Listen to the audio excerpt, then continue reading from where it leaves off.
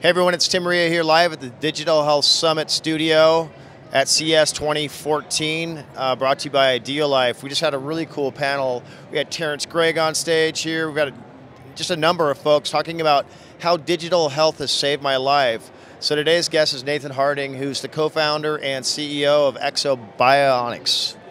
Yeah, that's right, Ekso Bionics. I almost said biosonics, but there's a lot of bionics and robotics and really cool things going on at CES this year.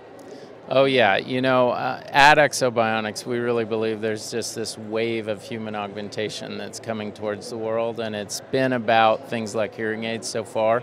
But now the IT revolution has really made the computer-machine interface so rich that we can make this human-machine interface that allows them to do all kinds of things. So we can start to augment people with robotics, and that's what we do. We do wearable robotics.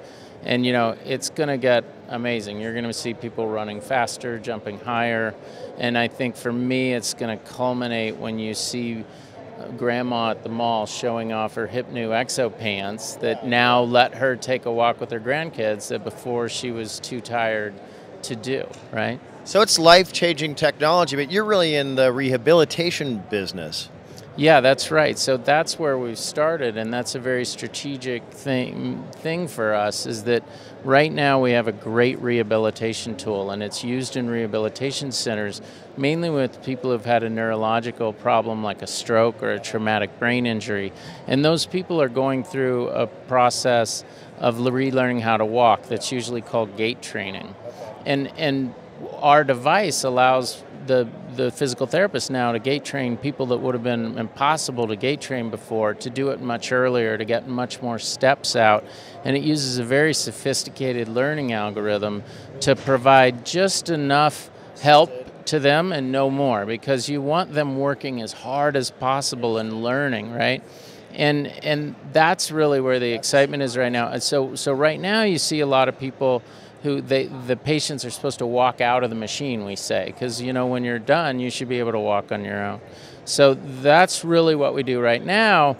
Now, of course, what everybody wants to talk about is the excitement of the future, where a complete paraplegic, like our friend Paul Thacker, who you interviewed, can take it home and use this as part of his daily life, and he'll get health benefits probably from that. We need to substantiate that. But at the same time, he can do social activities. He can interact with the world in a much more natural way, walking, and so that's off in the future, and that's where we're headed, and it's really exciting. But right now, we're a rehabilitation company. Yeah, it seems like a cure for depression too. Well, that's true.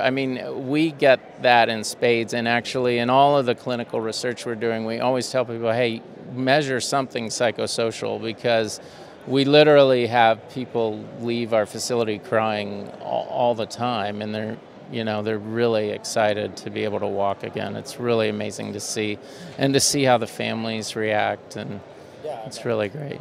So there's 154,000 people here, I think, this week. Millions tuning in. What's your ask? What are you trying to get out of CES, and what type of help are you looking for, type of customers?